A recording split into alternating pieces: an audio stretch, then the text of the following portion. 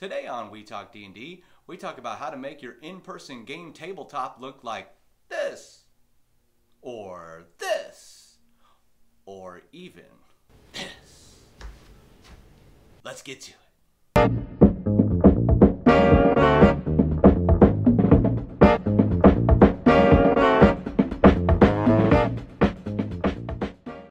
Welcome to We Talk D&D. It's your place for DM therapy, and I am your host and therapist. My name is Ryan. If this is the first time that you've come to our channel, well, welcome. If you are a returning viewer, welcome back. Here at We Talk D&D, this is a channel that is devoted to the Dungeon Master. We do 2 videos a week, one on Tuesday, Dungeon Master tips, tricks, and product reviews. On Thursdays, we do a little lighter look at the world of Dungeons & Dragons through the review of the memes of the week. If you haven't already, we would love it if you go ahead and hit that subscribe button. That would be fantastic. It certainly appreciates. And don't forget to hit that notification bell to make sure that you know when our videos have dropped. All right, let's get into it. All right, so you've got a couple of different ways of playing Dungeons & Dragons. You've got the in-person version and you have the online version. Through online versions, you have things like Fantasy Grounds. You have Roll20. There are also some smaller players in that market as well that make playing over the internet a lot easier. For those of you that play in person, you've got some options as well. You've got the Theater of the Mind. You have UDT, where you basically are playing these more zoned type combat system, and a little bit more kind of closer to Theater of the Mind than other things. You can play on a mat. Chessex and various other people make battle mats, and you can draw right on the battle mats. We also have a very dedicated group of people who are terrain builders, who are, by the way, fantastic, and they look amazing. Builders of every type of building you can imagine, and they paint them and they look amazing, and it's very immersive. It's a fantastic thing. There's also another version, the version that I use, which is called Digital Tabletop, which is where you have a television or a projector of some sort showing a digital map, and then you use minis and other things on top of that map to represent your players and characters. The maps that you can create are amazing, and I'm going to go through several of them to kind of show you what's possible.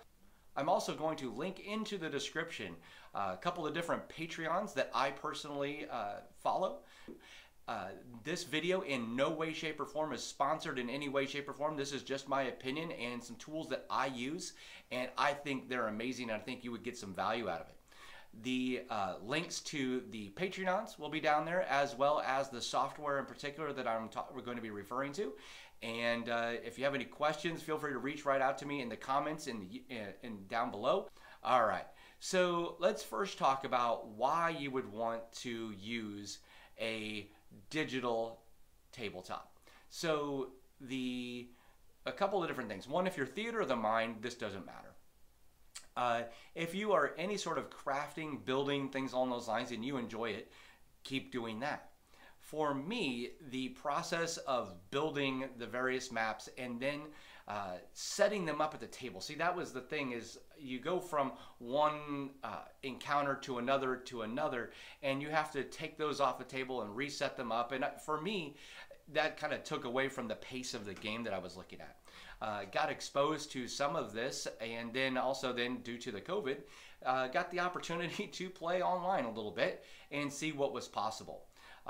So one of the things that I've really found useful in the digital tabletop arena is the ability to go faster and have it look amazing, and then I'm not the most creative guy in the world. I do paint some minis on an occasion, and I also started making some of Black Magic Crafts, dungeon tiles and things like that. It's just one of those things where I can go faster and have it look better.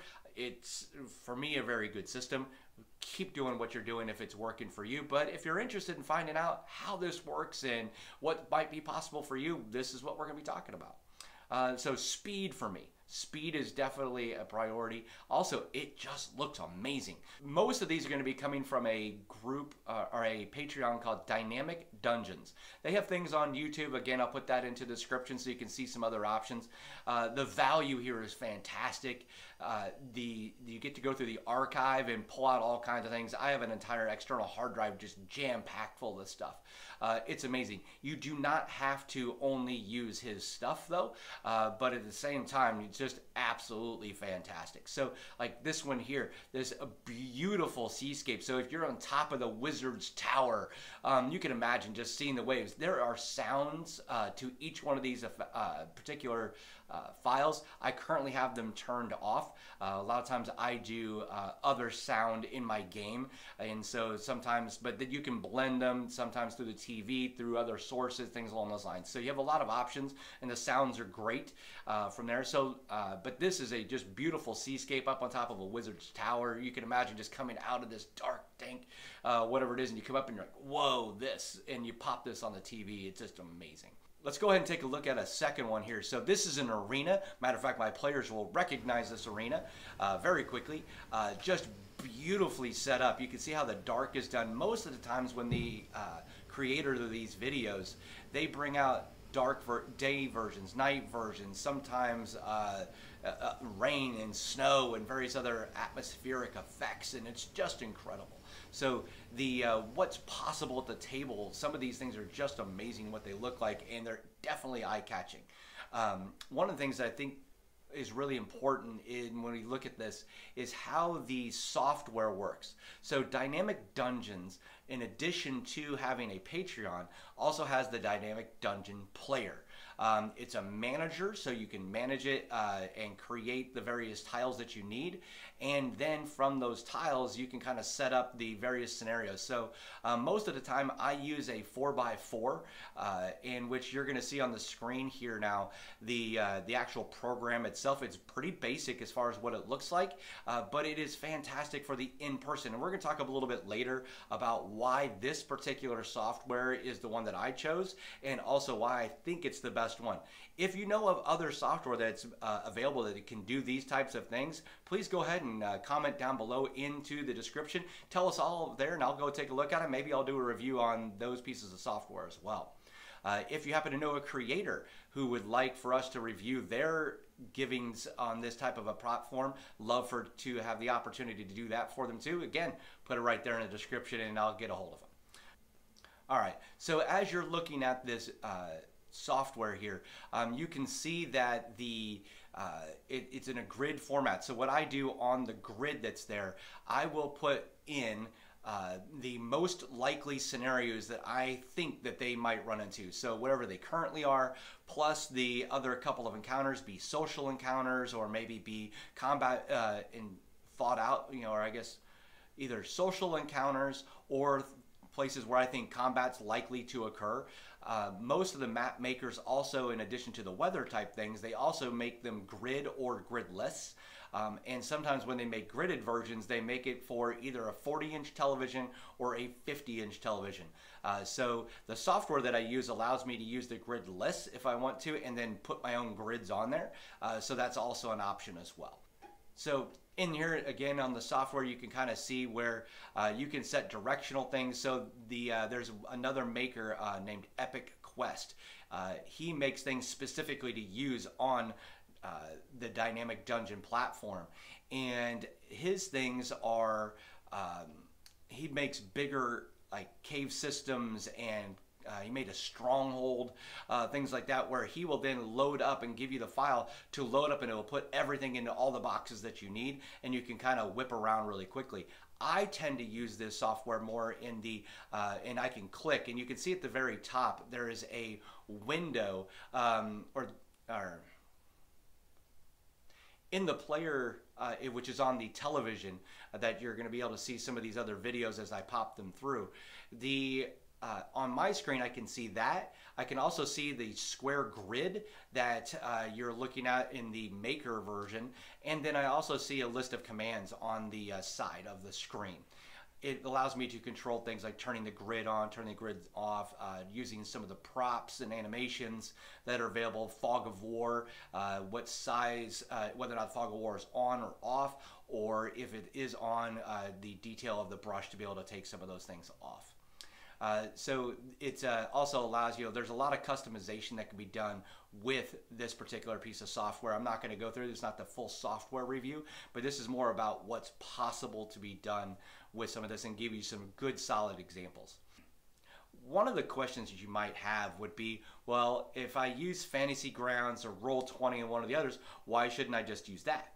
And there's no real reason not to, as far as getting maps on the screen. The limitations, though, for Fantasy Ground and Roll20 is the size limits that they have. These files that we're looking at are movies.